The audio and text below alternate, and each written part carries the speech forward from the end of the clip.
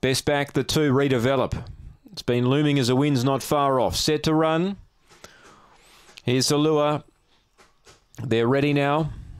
Set, racing, Redevelop jump better than Mo Slater, and Redevelop will lead. Mo Slater around the outside, a length away second. Favourites are 1, 2, Archie Vella third, then Little Wine, Emily Red, and last of all is Cherokee Cash. Redevelop led by a length and a quarter, make it 2. Mo Slater trying to pick up and run on, then Archie Vella turning. Redevelop clear, Mo Slater can't get him. Redevelop best back wins.